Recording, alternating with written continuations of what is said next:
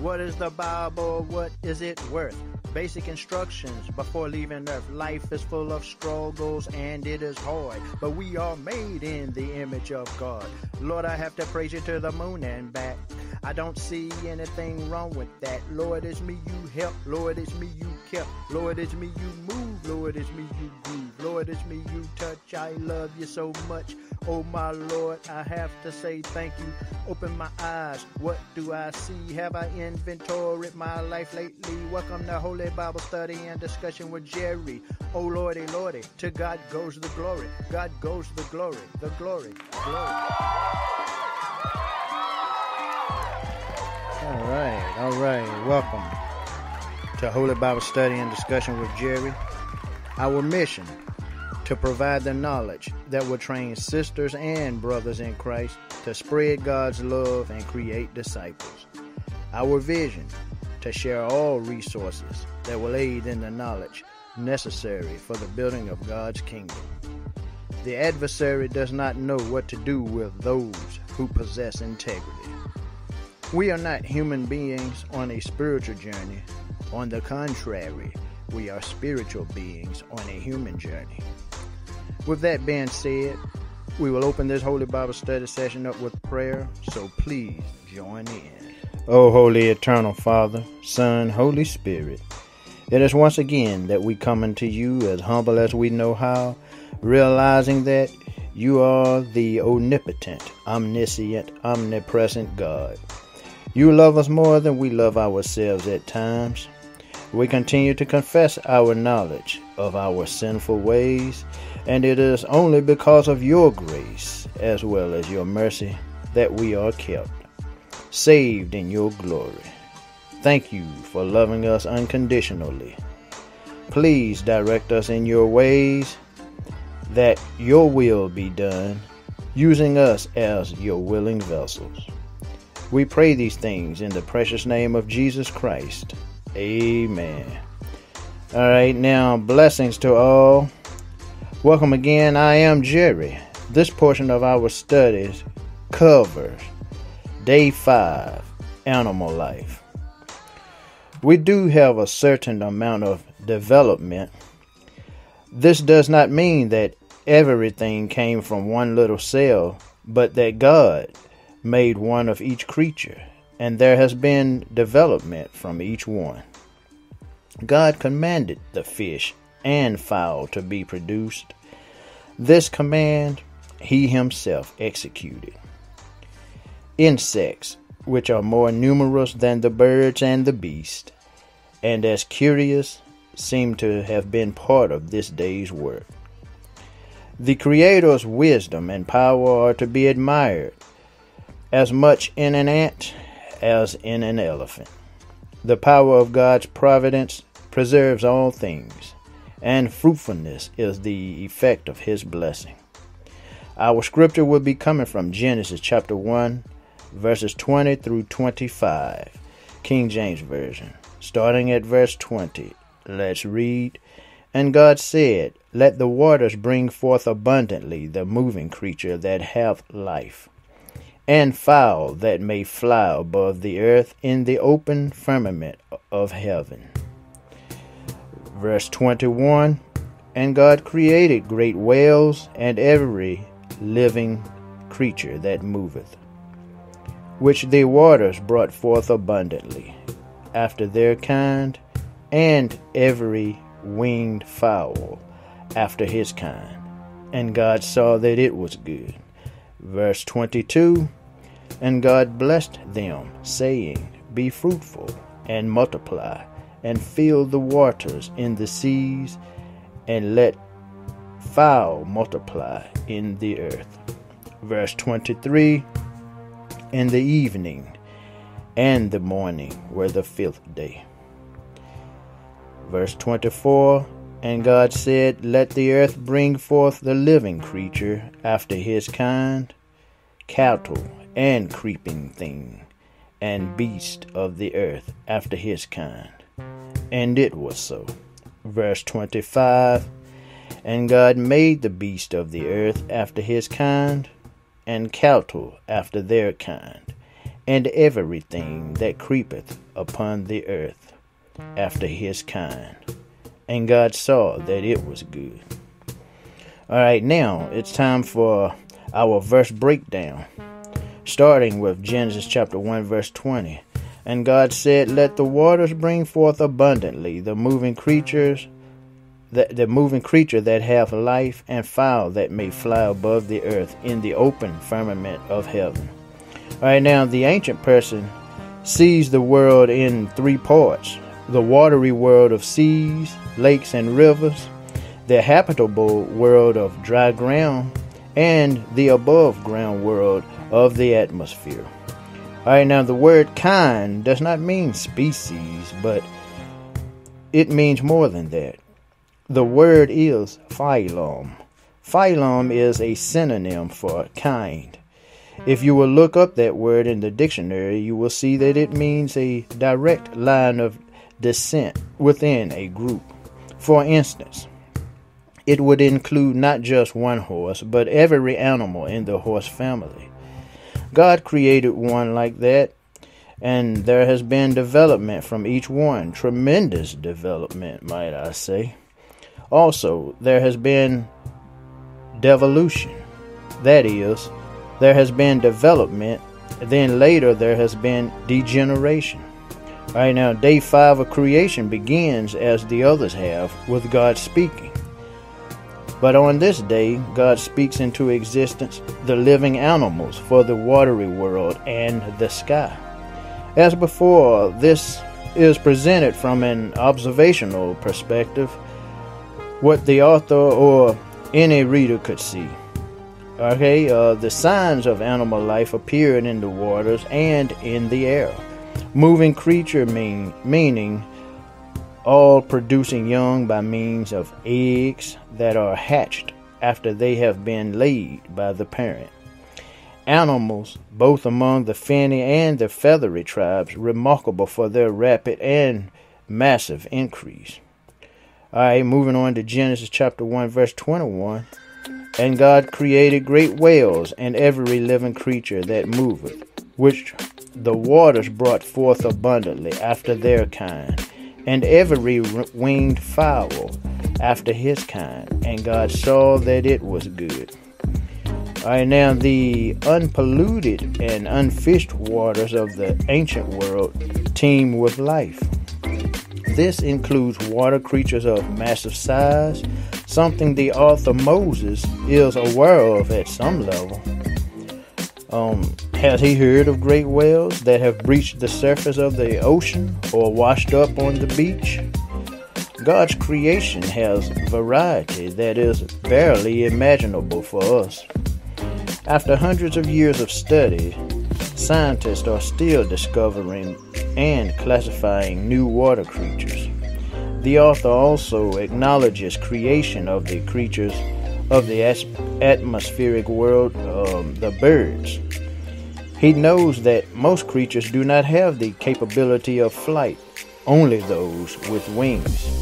These make up a special and wonderful category of God's good created animals.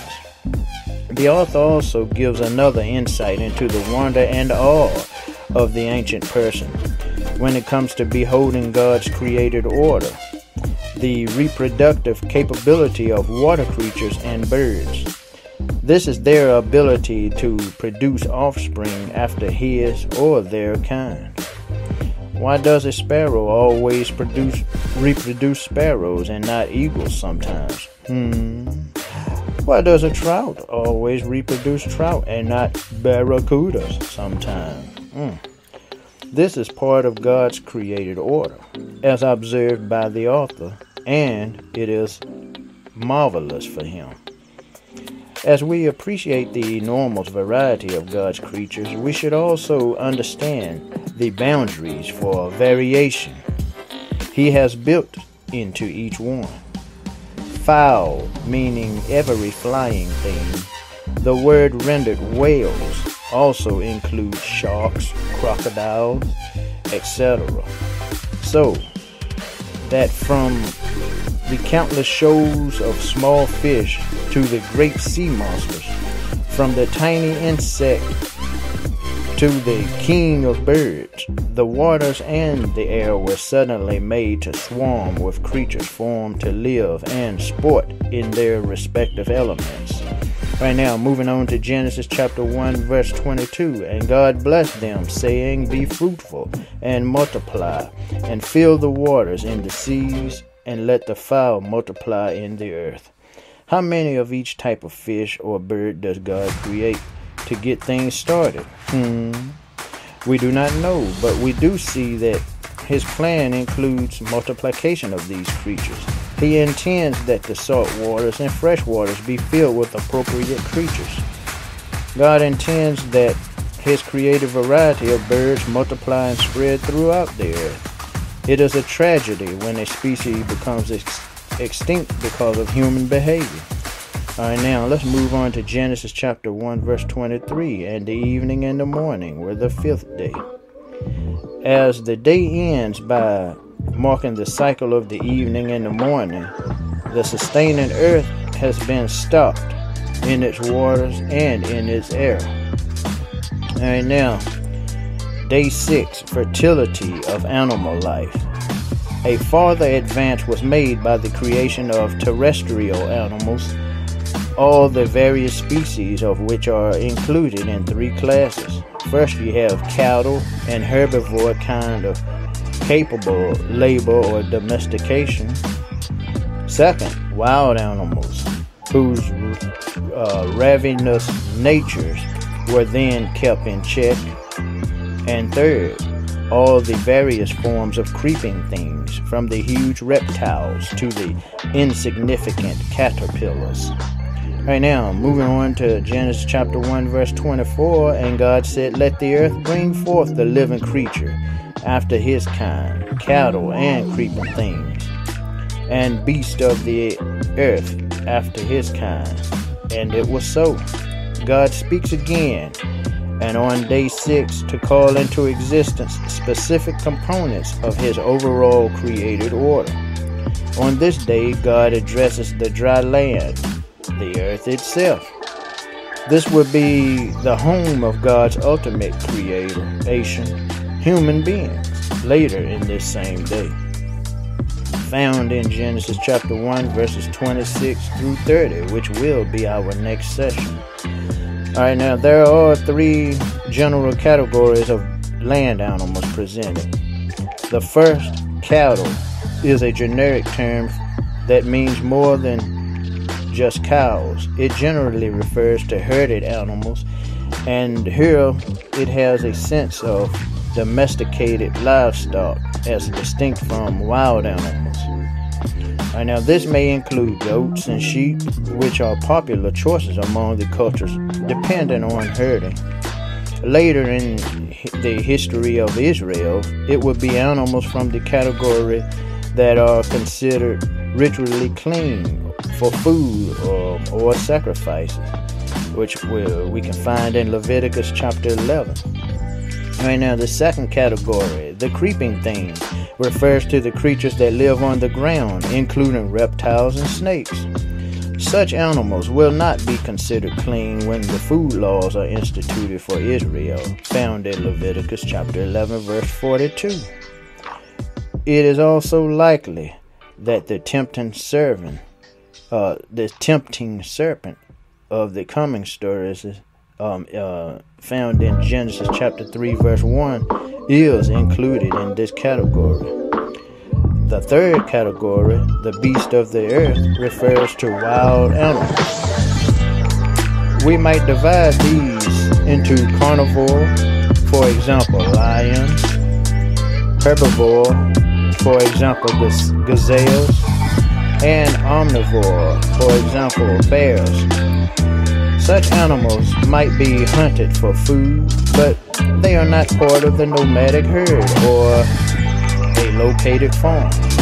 Right now, let's move on to Genesis chapter 1, verse 25.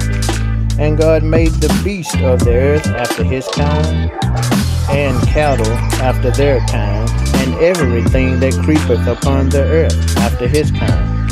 And God saw that it was good. As with the creatures of the sea and air, the land creatures are made with the capability to reproduce after his and their kind.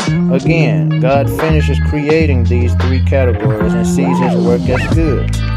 We should notice there are many missing, undiscussed animals. These categories are quite general and not intended to be exhaustive. What about rodents? Are they creeping things? What about insects? What about worms? Or some might ask, what about dinosaurs? The silence of the text on such matters is just that, no information. Alright, it does not imply ignorance or avoidance. The author just tells the story he wants to tell. And just as he does not divide the stars into planets, comets, meteors, and distant suns, he does not give more than a brief description of the creative activities of God on each of these days. But for now, that's what Day 5 Animal Life is all about. With that being said, we will close out with prayer. Oh, Heavenly Father, Son, Holy Spirit, we thank you for allowing us to continue to receive more portions of your word. We pray that this word stirs up something on the inside of us that will allow us to trust you completely. It is our hope that we learn and begin to trust you with our whole hearts. Help us to learn how to shield off the craftiness of the adversary by applying what we have learned through prayer, study of your word, and direction from your Holy Spirit. Oh, Holy Spirit, we ask that you fall fresh on us, for we need the power of your anointing. It is always in the precious name of Jesus we pray. Amen. Thank you for tuning in. You can find Holy Bible Study and Discussion with Jerry podcast on Apple Podcast, Spreaker, Spotify, iHeart Radio, Google Podcast, Amazon Music, and Audible. You can find Holy Bible Study and Discussion with Jerry podcast most anywhere you receive your podcast. You can also find Holy Bible Study and Discussion with Jerry on our website at www.godinourliveseveryday.com. That's www.godinourliveseveryday.com. You can also hashtag HBS&DwJ. That's HBS, the and sign, the letter DWJ. And alright, remember, put God first and everything else will follow. To God goes the glory, glory.